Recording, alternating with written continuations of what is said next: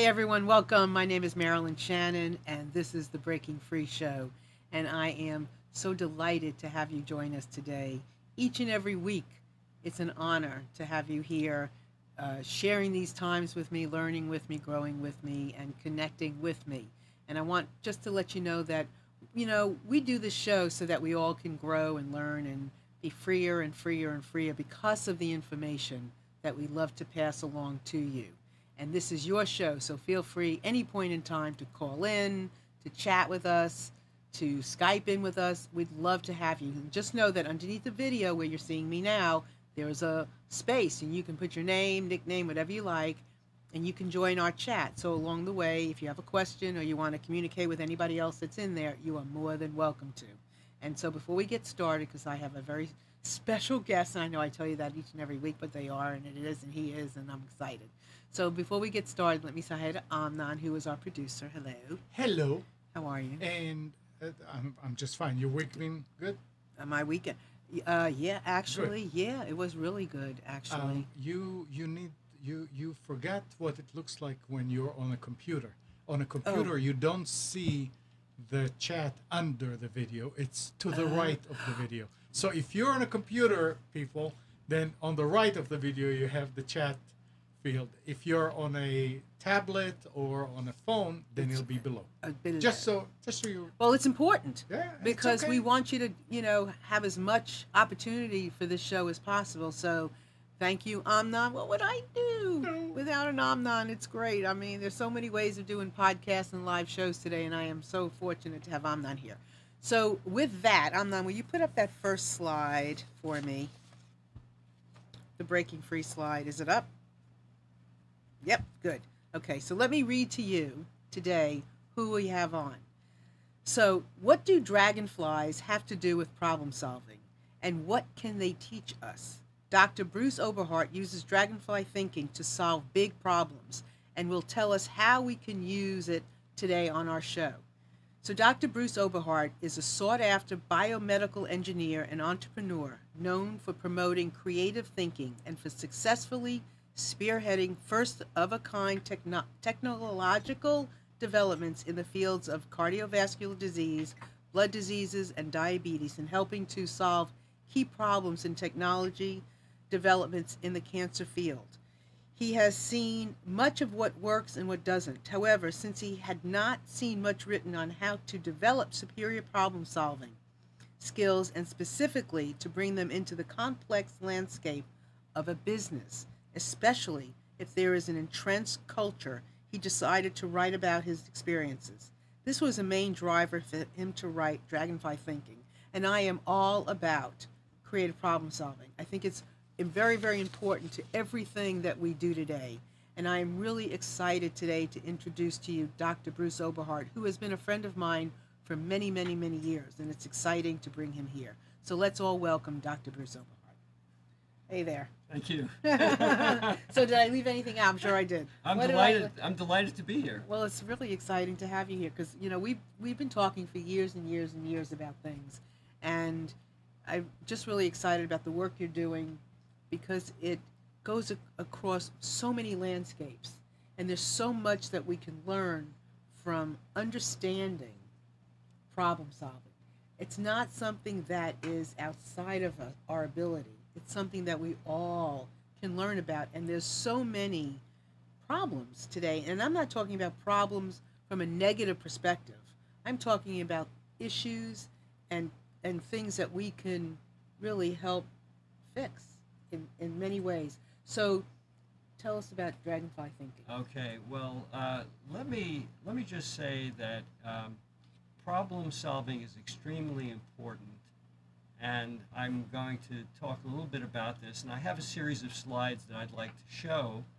But before I do that, let me ask, does anybody out there know who was voted at the end of the 20th century as the most important person of the 20th century? There was basically a sponsored, kind of like a contest by Time magazine using 100 international experts to pick the person of the 20th century. Do you know who it was? there were a lot of people on that list. Mahatma Gandhi, for example, was one of them. But do you know who eventually was awarded Person of the 20th Century? It's interesting. Next slide. It was Albert Einstein. Albert Einstein solved problems. He was a quintessential problem solver. He forever changed the field of science. He not only changed the field of science, but he totally changed the way we view the universe. And he's also one of my personal heroes. And we wouldn't have GPS systems, for example, if it weren't for Einstein. And Einstein is known for a number of quotes. One quote is, "Great spirits have always encountered violent opposition from mediocre minds." Another one that's very famous is, "Anyone who has never made a mistake has never tried anything new." Another quote is, this is a good one, "Insanity is doing the same thing over and over again and expecting different results." And also Einstein said, if I had an hour to solve a problem, I'd spend 55 minutes thinking about the problem and 5 minutes thinking about solutions. So this gives you some sense. And in the next slide, I've got a few more quotes. These are interesting also. Einstein believed that it wasn't his ability to be so smart that everybody talked about that made him successful. It was his ability to solve problems. And I think it's important to basically understand problems. And in the next slide, I'm basically putting forth different problem types. And one type of problem is the kind we have every day, like, where are my keys? What did I do with them? That's a problem, and you have to solve it. A more complex problem might be, I'm working for a company or an organization, and we have this issue, and we have to figure out how to solve it. Or even better, there's an issue that nobody talks about, but it's very important, and we have to figure out how to solve it. And you can apply what you're talking about to pretty much anything, right? Oh, yes. So in your history, in your background, this was a key to where you are today. Exactly. Yeah. Were you aware early on of what you were doing? No, I thought I was a biomedical engineer. I never considered myself a problem solver. And I started off really my junior year in college as a chemical engineer, and I hated chemical engineering because I felt all I was doing was learning equations and things to help a future employer make more money. It didn't really inspire me. Mm-hmm. And then one day, a friend of mine told me that there's this laboratory that a wealthy alumnus created in the university where you can go and do your own project. So I said, great, I want to find out about it. So I went in there, and the head of the laboratory came over to me and said, look, anybody can work here as a group or by yourself in your spare time. All you need is a project. So I said, well, let me think about it. He said, you know what? He said, you have a background in chemical engineering. I've got just a project for you. And he sat me down in his office, and he said, last year I had a heart attack, and I almost died. And what almost killed me wasn't the heart attack. It was the blood thinner that they were using afterward to keep my blood from clotting. And I started bleeding out. And he said, then I went to see how they do this laboratory test that determines how much of this blood thinner you're supposed to take. And when I looked at that laboratory test, I realized it was from the Dark Ages. The way they did it was all manual, using a stopwatch. He said, that's crazy. He said, we need an instrument that can automatically detect blood clots and measure the time of the blood clot to determine the dose. He said, there's a project for you. So I was very excited. So the motivated. problem was? Yeah. So you isolated the problem. So I isolated I tried a bunch of things first that didn't work, and eventually I figured out what did work, and eventually built something that they sent me to an international conference to present, and ultimately it was patented. I actually patented it, when I was pretty much in college, and I developed something totally new. And so if somebody doesn't tell you what a problem is, but you think you know what the problem is, how do you know it's the problem to solve and there's not a greater problem? Well, this is all what it's in my book on Dragonfly Thinking. What you have to do is to really understand a problem sufficiently to know, A, that it's important enough to work on, and B, that you would be able to ultimately figure out how to solve it. And you have to find out a lot more about it before you can determine that. And we're going to get into a lot of that. Yep. Into what are big problems, what are small problems, and all of that. So just hold on to your seats, and if you have any questions along the way, because you should have a question. This is deep. This is deep. This is interesting. This is fascinating. Just make sure you call in 919-518-9773, or you can check in with us on Computers 2K Voice. That's on Skype, and you can chat with us on the chat window. Which would be a great thing. So just hold on to your seats, because what you're learning today is so freeing, and this is available to all of us. So, all right, I know I took you off of where you were, but no problem. Yeah, but I'm going to do that from time to time. Let me just say this: if you take a look at the Facebook website, this is Facebook. This is the website that people say who want to be contractors for Facebook and want to be employees. That's what they read. It says, to have the biggest impact, we need to focus on solving the most important problems. It sounds simple, but most companies do this poorly and waste a lot of time. We expect everyone at Facebook to be good at finding the biggest problems to work on. Now, let me tell you, not only does Facebook recruit problem solvers, Amazon does, Google does, Microsoft does. I mean, this is a key issue. Microsoft used to give brain teasers to prospective employees to see how good they could solve problems. So I have a question. Yeah. So let's talk about Facebook for a second. In creating Facebook, what was the initial problem? People not connecting?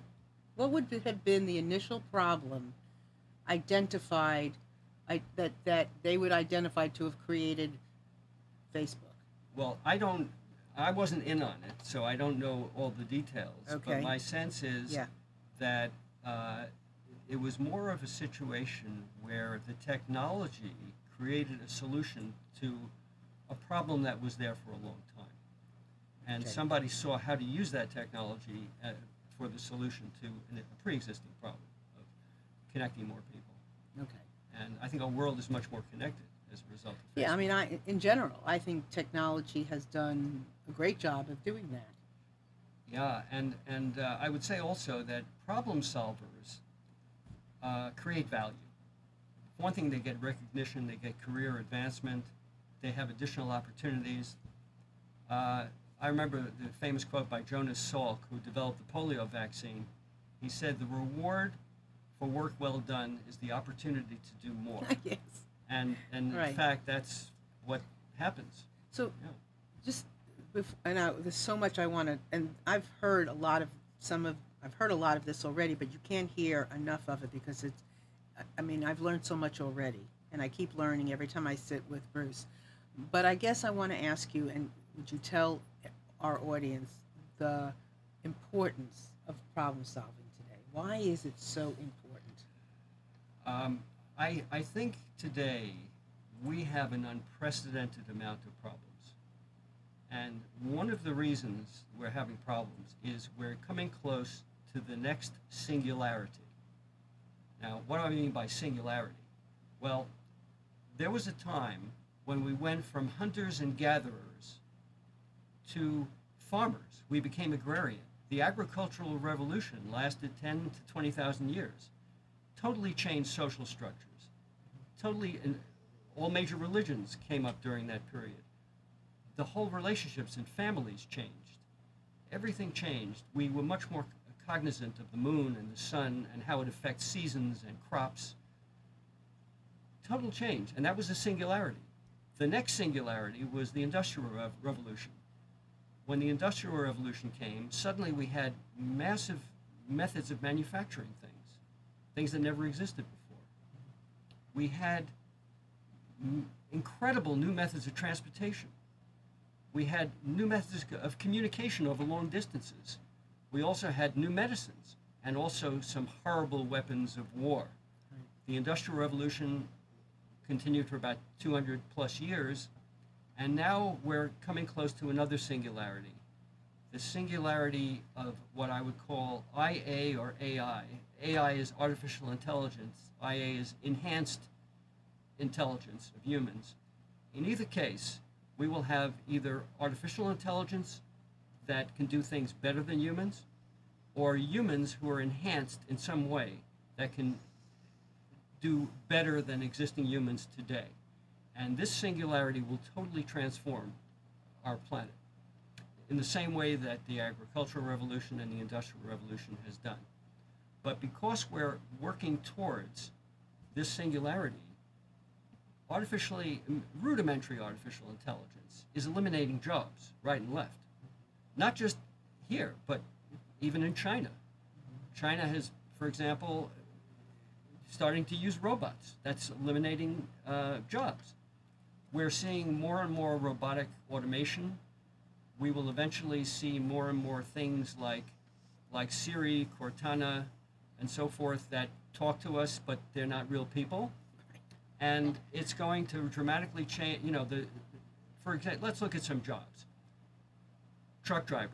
With autonomous vehicles, eventually, truck drivers, taxi drivers, bus drivers will disappear. Those jobs won't be there. Take, for example, just from the standpoint of job capability, people who do sales. Well, with artificial intelligence, people talking on the phone, you won't know it's a real person. They'll be the most compassionate, the most knowledgeable people you've ever spoken to, better than any salesperson. And they will take away those sales jobs. There'll be whole companies with no people. So let me interrupt for a second, because this is really interesting. So all that you're describing that is going to be is already been thought through as a problem. It's already been a problem solving thing, right? Yeah. We've already identified a problem. That's why we're creating those things, right? Yes. So we have to be thinking past what we've already been creating. That's already been solving some problem, because it's going to create other problems. Yes, and I think this is very well said. I think problem solvers will always have work. Problem solvers will create new things. They'll create jobs for other people. They'll create new companies. We have problems on this planet. Global warming, just one of them. There are many, many other problems. They need to be dealt with, and problem solvers will be able to deal with these things. We need more problem solvers. And it'll be a very, very long time before artificial intelligence can really solve problems the way humans can. Very long time. Eventually it will happen. But I think before that, you'll have artificial intelligence being able to take away almost all jobs that don't involve problem solving. So if we don't solve these problems, what will it look like? Well, I would say that eventually there'll be massive unemployment, because even the domestic house worker who helps maybe even watch children could be replaced by robots. The elderly will be cared for by robotic systems that are friendly and talk to them and take care of them, and all those jobs in nursing homes and assisted living, independent living may disappear. So this is not depressing. I mean, No. This is not, right? This Yeah. is not depressing. So I want everyone to hear that. This is not depressing. This is not saying that there is no place for you, or that the human race is done. Never in a million, right? Right. But we just need to understand, and we need to, and this is very important, so keep this in mind too, for all of those of you that are listening. This is for you and for me, but this is information we want to teach our children. Yes, and if I can have the next slide. Basically, now these basically are what I call working definitions. They're not dictionary definitions.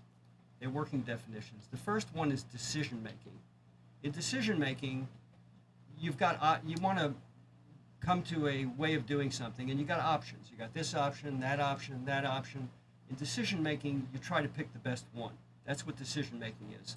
And that's the beginning of problem solving. No, actually, it's different. Okay. It's different. Sometimes in problem solving, decision making may be one of the tools that's used to find the best of several solutions. But problem solving is different because in problem solving, you're at point A, you want to get to point B, and you have no idea how to get there. Okay. There are no options where you can pick the best one. You got nothing. And that's why it's different. Now, decision making is found in nature. Honeybees make decisions.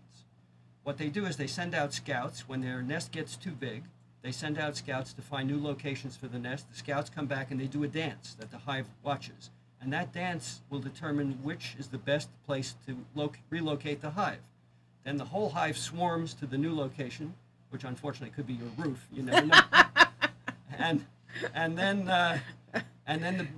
that's how they solve their problems. This occurs, but this is not really a problem in the sense of going from A to B. They know more or less how to make that decision as which is the best path, which is the best location for the new nest. So it's not the same as problem solving where you want to get somewhere and you have no idea how to do it. Now, troubleshooting is in between problem solving and decision making. In troubleshooting, you've got a system that's not working properly. It could be a computer program that's not working right. It could be your automobile is not functioning properly. You have a manufacturing process that somehow is not producing the right product the right way. This is troubleshooting to try to figure out what the problem is, what exactly went wrong, and how to fix it. And when it went wrong, usually you can tell. And innovation, the last item on this list, innovation is creating something totally new that can be actualized. It could be a new way of doing business. It could be Facebook.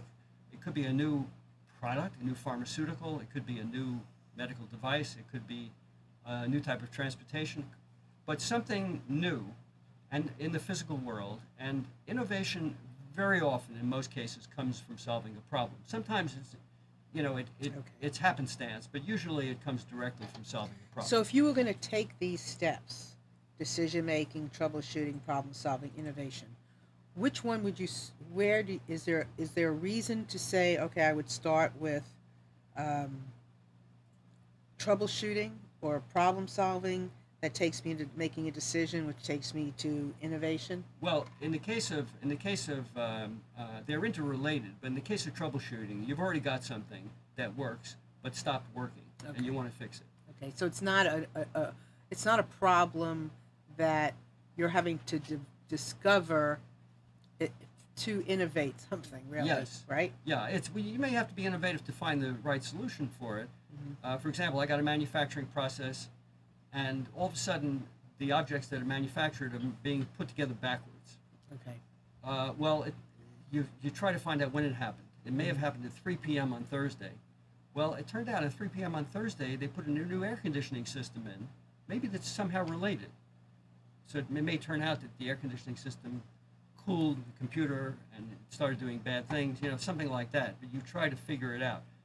That's very different than true problem solving where you want to, get to a manufacturing process. How do we do it? How do we manufacture in the first place?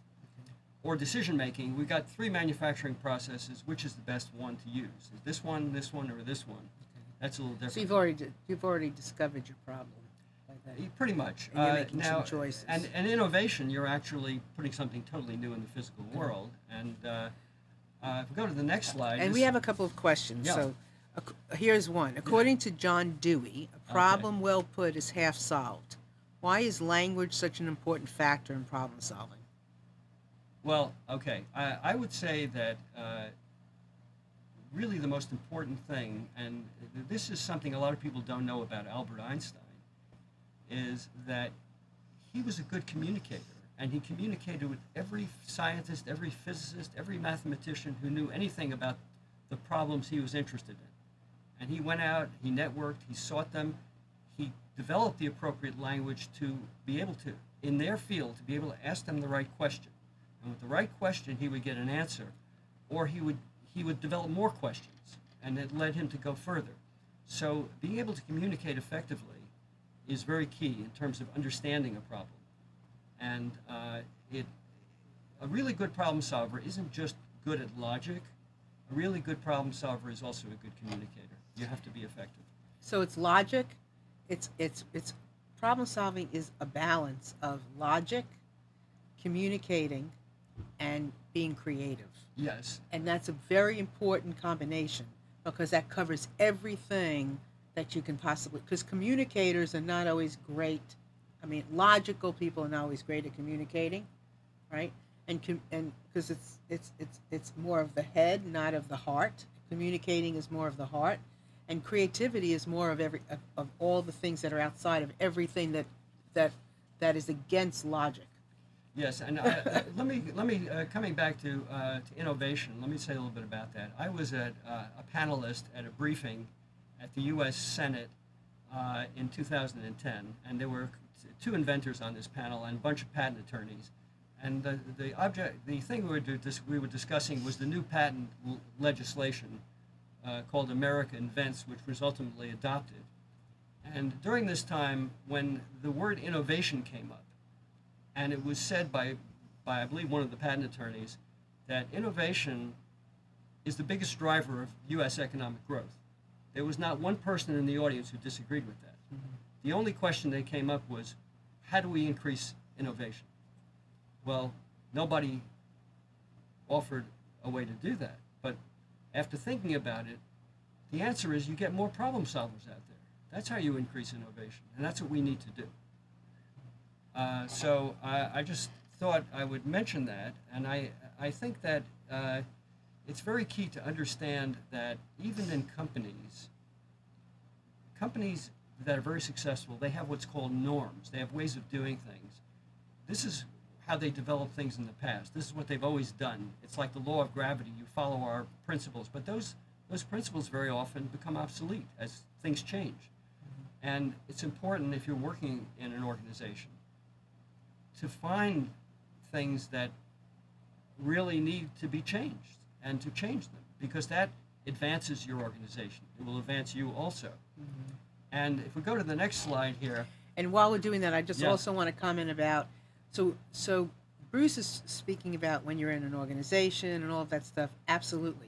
But remember something, he's also a solo entrepreneur in many, many ways. So what he has done, which is a model for what we all can do, or what many of us can do, me included, Watt included, is that you find people that are either interested in what you're doing, that you're interested in what they're doing, that they're a piece of your puzzle. You find allies, you find mentors, you find interesting people, you find curious people. You find these people and you team up and you create a group that work together. It's really important because there's many of us out here that are on our own and the problems still exist. So we have to come together. You know, one of the things that I was fascinated by were nonprofits that would seek the same money for the same issues. And I would often say, why aren't they coming together to solve problems? Why are they all going out there with a teeny piece of what they think is what they can do when they could come together with other nonprofits and really make a difference instead of going after the same money? It's the same kind of concept. That's a good question. Isn't that a good question? I've often thought about that. Why is it that nonprofits, foundations, whatever are knocking on the same door, asking for the same money for similar things when they could team up and work together? It's always bothered me. Yeah. Now you do see big companies team up and work together, mm-hmm. but nonprofits? I don't know. Yeah. Ego, maybe. Yeah. So let's go to the next slide. Now the next slide. This is some definitions. These are working definitions also. A BIP, like VIP, very important person. A BIP is a big important problem, or a BIP. You really want to find BIPs and work on them. You don't want to work on little unimportant problems. You want to work on big important problems. That's the key, and very important. Next. And now, again, we talked about innovation as the single most important factor that drives the rate of economic growth. The ability to really tackle important problems really has created the greatest innovations in history. There are many, many examples of this. how Morse code was developed, how the steam engine was developed, on and on and on. This is key. It's very, very important to have innovation. Well, I have another question. So you said the BIP versus the LUP. So here I am. I'm a solo entrepreneur. I am not a scientist, but I am creative. Does it take a lot of people to solve LUPs to become BIPs? I mean, where do I sit? Where do some of us out here sit in this whole notion of problem solving? Well, that's a good question, and I don't know the answer. Oh, I love when he doesn't know. I'm just kidding. Yeah. No, but that's important because it's valuable. But go ahead. I would say this. I would say if you're in a particular organization, in a particular company, in a particular country, and you know how to network, you can ask people certain questions. For example, what is our biggest problem? Like Einstein networked with everybody to find out the big problems in physics. You can ask, what's our biggest problem? Why do we always seem to have that problem? Why hasn't anybody eliminated that problem? Eliminated this barrier to success, or whatever it is. Why hasn't this been a priority? When you begin to ask those questions, you begin to get information, and eventually you begin to see the bigger problem and begin to understand it. And you can then determine, if you're in a company, it's very useful to find somebody higher up in the company as a mentor. So when you find something really important, you can talk to them, and they could be what I call an SMC, a sponsor, a mentor, or a champion. A sponsor is somebody who basically wants to provide resources to you. A mentor is somebody who wants to help you advance your career, and a champion is somebody who wants to see it done. And you find somebody higher up in that organization, they will guide you, and you can go ahead on your path to solving it. So listen, those same people are outside in the world, not necessarily within an organization. You can find a sponsor, you can find a mentor, yes. and you can find a champion. Yes, it could be in government, it could be in some societal aspect. Absolutely. It could be anywhere. Before we go on, could you just show your book? Just so those of you out here, we're going to show it again, but just so you can see what it looks like, it's a really cool book. And we haven't really said yet what the dragonfly means, but we'll talk about we're going to get there, so hold on to your seats. Okay. But coming back to BIPs, yes, it's important that BIPs are deceptive. That is big, important problems. Once you've identified one, you have a mentor who agrees this is really important. They're not what they seem to be. They may be linked in subtle ways to other less identifiable issues. Trying to solve a BIP is usually not possible without really understanding its true nature. And also, our mind deceives us. There's a thing called reticular activation. Let's say, for example, Marilyn, you just bought a Volvo. So you're driving along, and you're driving the car, and all of a sudden, you see all these Volvos on the road. You say, hey, I never knew there were that many Volvos. Which happens all the time, right? As soon as you start to do something, you start seeing it everywhere or hearing it that's everywhere. Called reticular activation. You've activated a part of your brain. That changes your perception. You're seeing things differently. Also, you may have heard something that somebody said, but was not really said, but your mind put it in there, and you think they said X, but they may have said Y. Another example, visually, just to give you one example of how our minds can deceive us, go to the next slide. This is a very strange slide. That it? Is that the next one? Come back. After we have problems and jobs. Go to the next one. Go to the next one. Okay. Hold on, we're coming. We talked about problems and jobs, that problem solvers will always have work. The next one. We talked about, let's talk about general principles first, then I'll go to the next one. So it's okay to become stuck if you're working on a problem. Because being stuck, means it's time to stop working on it for a while. But your subconscious mind will still be working on it if you truly make that problem your own. It's also very important to ask a lot of questions, which we discussed, to a lot of people, and to really understand it. And then it's also important to ask people for their ideas and get your own ideas out there, Right. because ideas lead ultimately to solutions. And it's very important to recognize that problem solving is experiential, like riding a bike. You can't learn how to do it by reading it in the book. Although Dragonfly Thinking tells you about it, it also has exercises that you can follow and kind of guides you through the process. But you can't read a book and then get on a bike and ride it successfully. It's like business. You can't learn business from a book. You got to go out and do it. Right, Same thing with experience. problem solving. So you're going to get stuck, in other words. Yeah, you will be stuck. You will be stuck. You will be stuck at, is it worth my time? Is this problem worth my time? Is this big enough to invest my time? Is there an issue that, you know what I mean? So you have to, and it's great to have a circle of people that you can bounce ideas off of. But regardless, we only know what we know.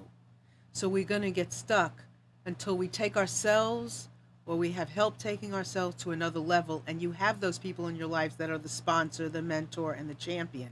Remember that. You want to surround yourself with people, a lot of champions. A lot of champions. They may not be the person who funds your program or your problem.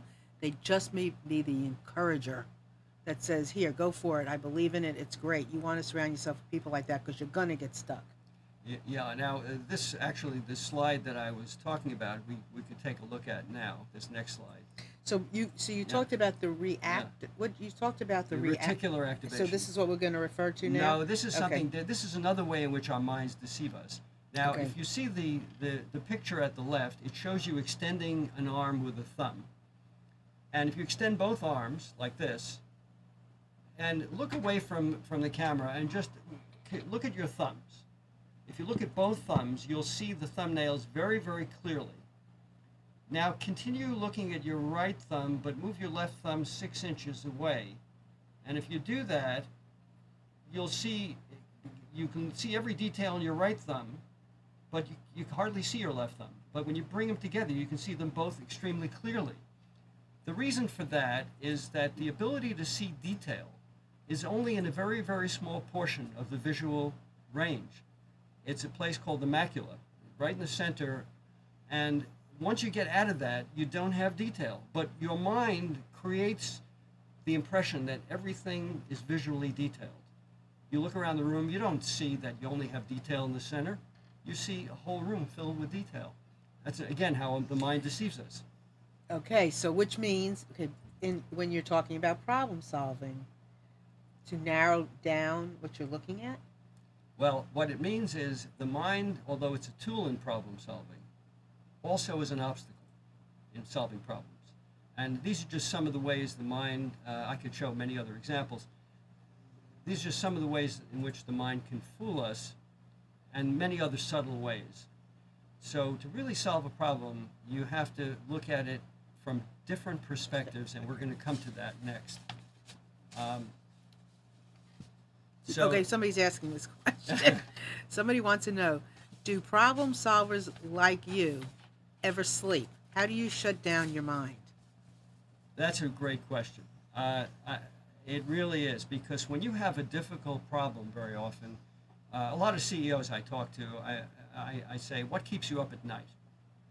And they'll tell me, because it will keep you up. But if you focus on getting enough exercise and relaxation into your life. Because you have to do that in order to really solve the problems, right? Well, as I will say, you can be more effective in solving a problem if you don't work on it full time, but you allow time. A lot of marathon runners tell me they get their best ideas during the marathon. I get people who tell me I get my best ideas in the shower. Some people say I get my best ideas waking up from a dream. But the key issue is the subconscious is very key in coming up with solutions to problems. And in order to engage the subconscious effectively, one of the things you need to do is to develop relaxation. A very good way is to exercise. It's not only beneficial for your health, but it enables you to sleep better at night. It enables you to engage your subconscious, and ultimately a new idea pops into your head and you've solved the problem. And we're going to talk about this. This is all, now there are lots of thinking styles that have been talked about. There's a thing called convergent thinking and divergent thinking, lateral thinking, which was written by books by Edward de Bono in the 1950s and 60s and so forth. There are various strategies like the Pathfinder and helicopter strategies. Critical thinking goes way back. There are about 200 definitions of critical thinking. Critical thinking is more decision-making. But then there's dragonfly thinking. And why do I call it dragonfly thinking? Did I ever tell you that? Yeah, but I'm not going to tell everybody because I can't get it. So I wrote my first draft of this book. It's what all my mentors taught me in terms of how to solve problems. And I put it down on my first draft, and I said to myself, what am I going to call it? And I was standing there outside with a cup of tea in my hand, and all of a sudden I see this dragonfly, like hanging in space. Dragonflies have the ability to stay motionless like a helicopter for long periods of time. So the dragonfly was just hanging off in space, and then all of a sudden, zoom, the dragonfly is zoomed 30 feet away. Now, dragonflies are the fastest flying insects. They have the best vision of any insect. They have been here since before the dinosaurs. They know how to survive. And this dragonfly, I realized, was looking at the terrain from different vantage points. It kept flying to different locations, eventually flew off. And I said to myself, what this dragonfly is doing in going from vantage point to vantage point is looking at the terrain from different vantage points. And that's really one of the techniques I use in solving problems. So I must be using dragonfly thinking. That's where it came from. And so looking at the terrain, the problem from different vantage points, as the dragonfly does when looking for a mate or looking for prey, I might add the dragonfly is the most successful predator on the planet Earth. It has been studied by the Department of Defense for decades because they build drones and they want to understand how a being with such a small brain is so successful. The dragonfly catches more than 95% of the prey it goes after. The shark, with all of its special senses in the water, only catches 50% of the prey it goes after. The lion, the king of beasts, catches about 25%. So when you look at the thing you just did with the thumbs, Yes. What would a dragonfly do? Well, the dragonfly can see you even after it flies past you. So if the thumbs are together, Yes. right, is the dragonfly looking at the thumb together and apart and from different other perspectives and then being able to kind of put it together? Well, the Department of Defense and DARPA, they put out a lot of grants to study dragonflies over the years, and eventually a group of scientists figured out how the dragonfly is so successful. And apparently the dragonfly does two things that make it very successful. The first thing is that the dragonfly has what you call, that primates, humans, apes, have this ability. It's called selective attention. Like I'm talking to you, and somebody comes over and taps me on the shoulder and starts a conversation, and I come back to you. Well, if you did that to a lion or a shark, they'd lose the prey. Dragonfly will always come back to the prey. No matter how many insects or other dragonflies it interacts with, it will still come back to the prey.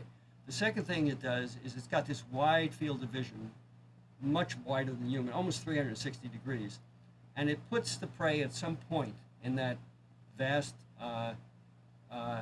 field of vision, and it keeps it at that one point and keeps heading for that point.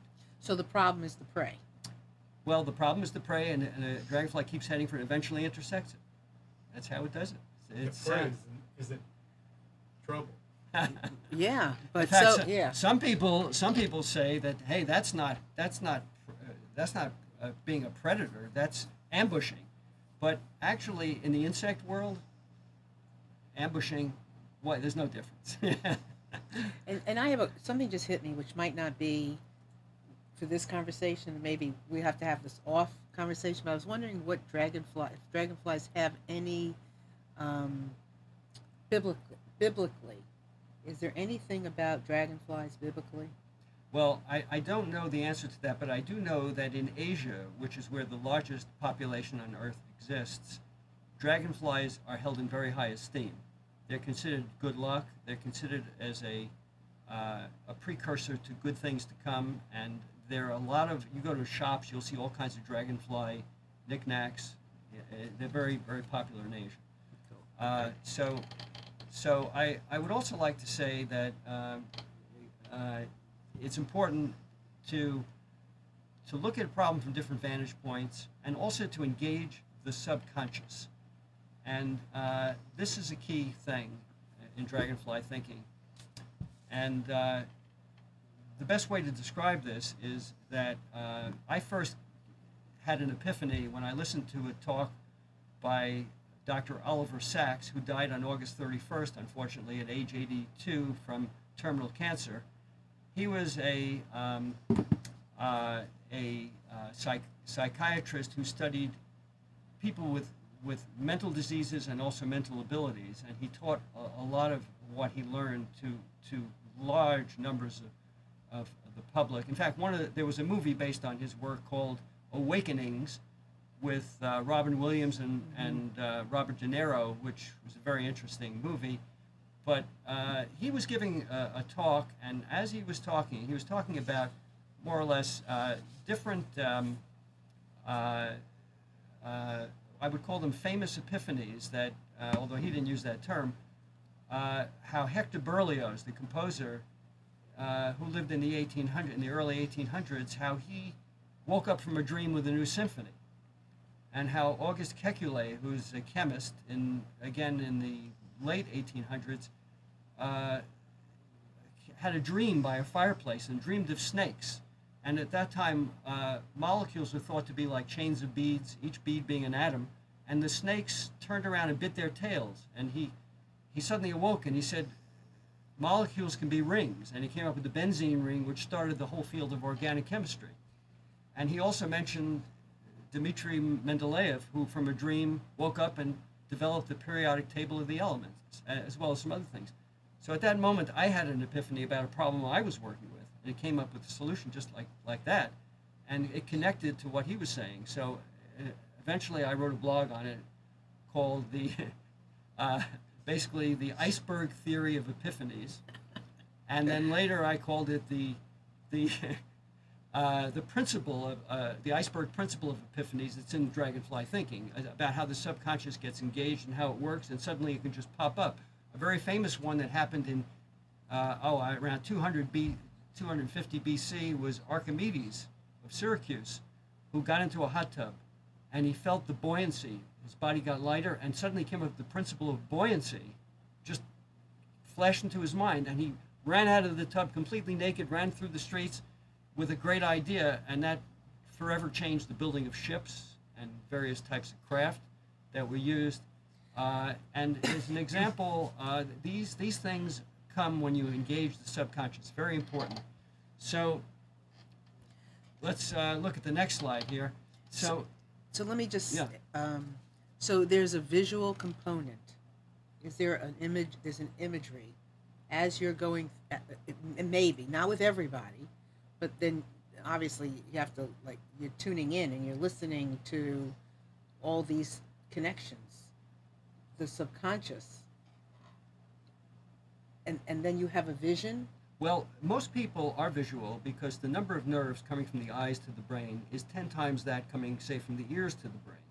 But people like Berlioz, who is musical and a composer, probably what he got was music coming to his brain, not vision, not visual. But most people are visual. Most people are visual. Some are more auditory. Some are more verbal, sequential, different abilities. So it's unique. But the key issue is you really want to keep a problem with you. You don't have to think about it all the time, but you want to engage your subconscious. It's very, very important to have exercise and relaxation, because that is very good for the subconscious, very good for you physically. So when you talk about problems, Bruce, you're not talking about just problems that have to do with medical healing or just all medical. Problems are, are they everyday problems? Are they problems in connecting, you know well, what I mean? Obviously, where are my keys is a problem that might occur to some people every day. Right. But that usually has an easier solution. You might go in your mind back to, kind of retrace your steps. Except somebody came up with a thing that you can attach to your keys, that you can ding Yes. a bell and you can, like, your keys will ding. Yes. Hello, got it. See, eventually they're coming up with more and more things, so you don't have to think. And the less you think, the less your ability to really solve problems. So you can't do that. Well, you can, but and for some, it increases your efficiency. But the more your efficiency increases and the less you think. Now, I'm not saying you think all the time. thinking is inefficient. If I thought about everything I did when I took a shower in the morning, I'd never get to work Then on you time. wouldn't be creative problem solving. You wouldn't be balanced. I would be in the shower Right. forever if Right. I thought about it. But Right. there are things you do automatically. You don't think about. Okay. But on the other hand, when it's time to really delve into a problem, you have to think about it. But then eventually put it aside. Let your subconscious work on it. So I think I've really gotten him off his slides. I'll go to the next slide. This is a very famous epiphany. This is actually an interesting one. This is a gentleman who is a great author of science fiction, suspense, horror, when Stephen King was writing The Stand, which many people consider his best book, he got stuck for weeks. He couldn't figure out how to end it. And he used to go on long walks, and all of a sudden it just came to him, an epiphany, very similar to Mendeleev and Archimedes and all the others. And this is what will happen to you. When you engage your subconscious, you will end up in the same way. You will think about something in your subconscious. You will not be aware of it. And suddenly, remember, thought is not like computer programming. A lot of people think it is. It's not. It's different. Your mind doesn't work like a computer. In a computer, you got bits. Everyone is the same. Thoughts are not. Some thoughts, they're graded. Some thoughts are graded more emotionally. Some thoughts have greater importance than others. Computers don't have this. So you get a thought in the subconscious when you're asleep that has tremendous importance. It will rise to the subconscious. It might even wake you up. And it'll come out of a dream, and that'll be the answer. So engaging the subconscious is very key to solving problems. And I'd like to just say, is my next to the last slide here, just some additional general principles. It's very important to choose a problem wisely and get some help from other people and make sure it's a good problem if you're working on one. Sometimes they'll tell you, yeah, that's a good problem, but this is a better one. And they may lead you to something even better. Also, it's not good to work on a problem when you're under stress. What I do if I'm in a company and we have a very significant problem and it's got to be solved within the next month, I'll bring a team together to work on it because teams handle stress better than individuals. Because it's shared. It's shared. And you're not alone. No, and you get other inputs, and it's like networking, except you got them all in the same place. And then it's very, very important to realize that ideas are the fuel that make the impossible possible. You got to get ideas. Your own ideas, ideas from other people, those ideas will make a big difference. And the ideas can come from anywhere. I remember one time I was working in a company, and I went to somebody's office, and I saw a flower pot. And as soon as I saw that flower pot, the problem I was working on jumped into my mind. And I said to myself, how is that flower pot related to my problem? And then I saw it. It actually was a solution to my problem. When you put water into a flower pot, it comes out the bottom. And the flow of water in a flower pot is much faster when you get a higher level of water, and then it slows down. And we were trying to build a tank that would have an initial very high flow rate and then a slower flow rate, and that was the answer. And so you never know where your answers are going to be. Exactly. And people, just as this flower pot did not know it was giving Bruce an answer. Seriously. So people don't know that they're giving you opportunities or an answer. It's up to us to be aware, to listen, to communicate, to ask questions, to gather people, to just, to look, to be aware, just to look, to be open. What?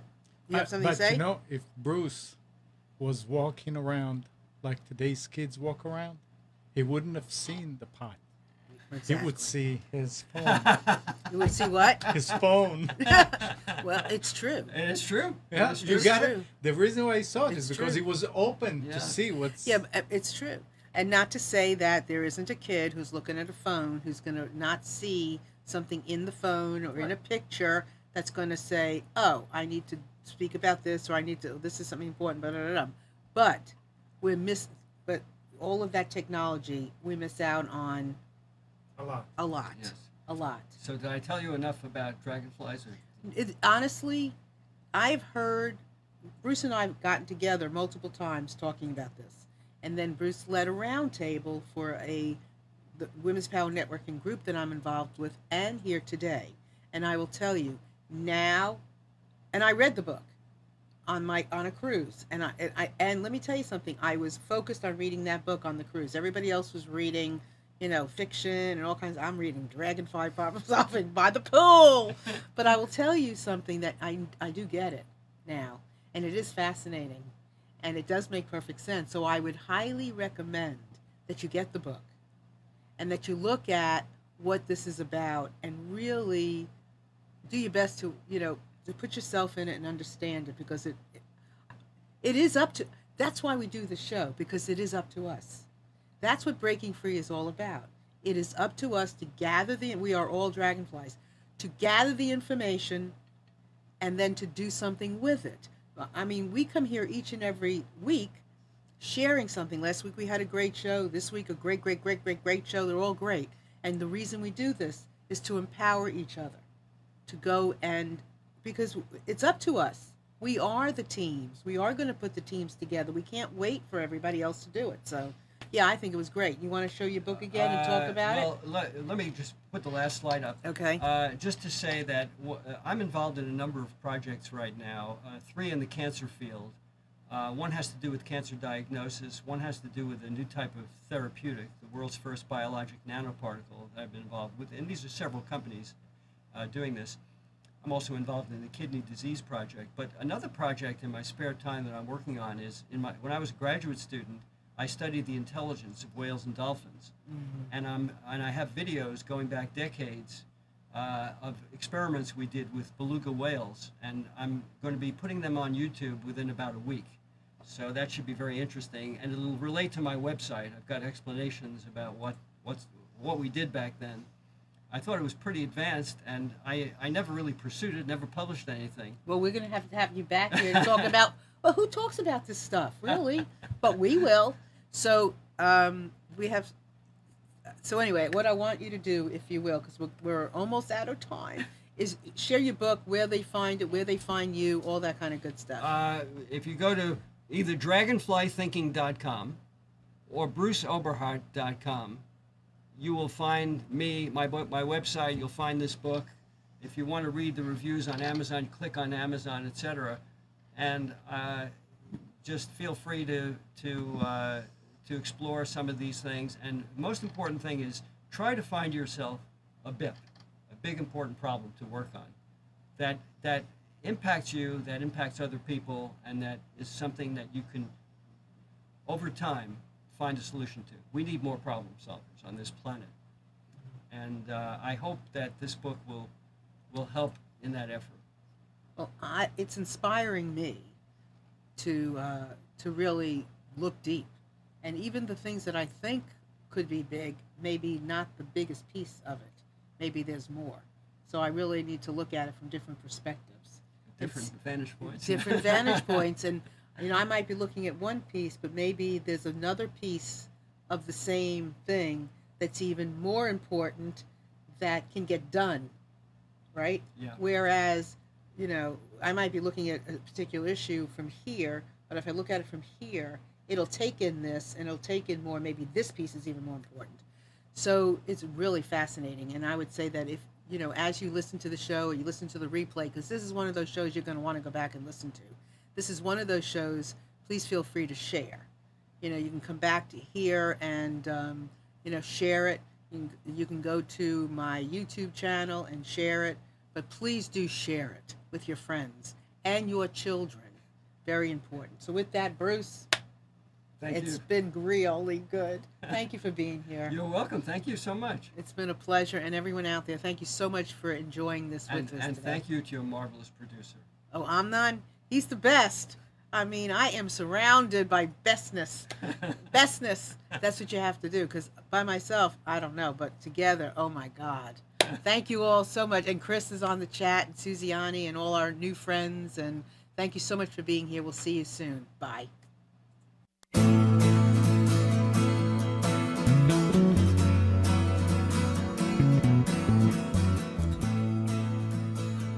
tuned to the Nissan Communications Network.